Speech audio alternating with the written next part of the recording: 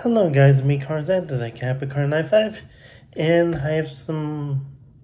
news that just broke out a couple of hours ago, and I just want to say, as a motorsports fan, I've been a diehard NASCAR fan, but at the same time I follow Formula One too, because they're always producing video games, and I'm telling you, let's go straight to it. Sebastian Vettel is about to retire from the 22 F1 season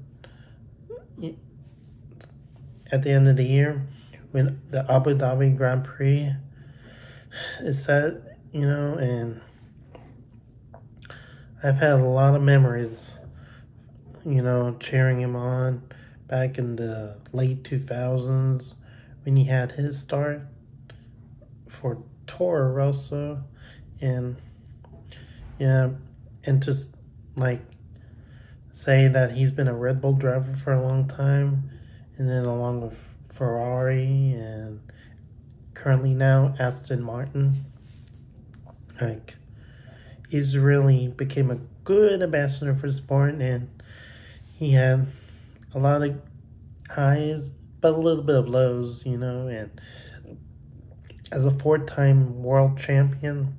I'm certainly going to miss him. Sorry. And really, he would be that guy, especially a NASCAR driver like Jeff Gordon and Jamie Johnson, set the world on fire and win a bunch of races left to right, and having more than around 40 to 50 F1 victories under his belt, and I think he looked up to Michael Schumacher and wanted to emulate his success, knowing that he wanted to win everywhere,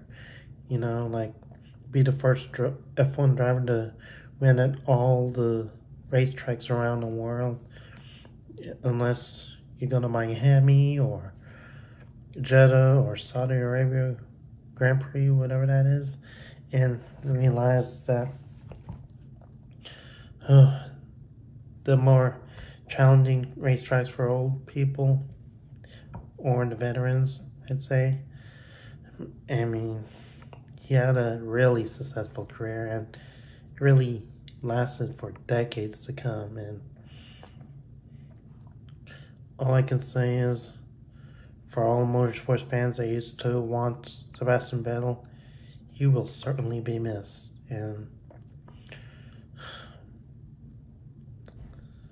And when I looked at my YouTube account saying, oh, Vettel's retiring, it came to an absolute shock, But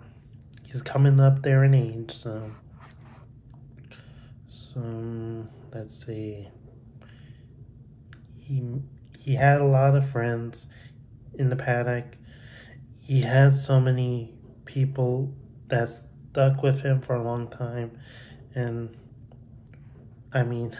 Lewis Hamilton was his main rival throughout the years. And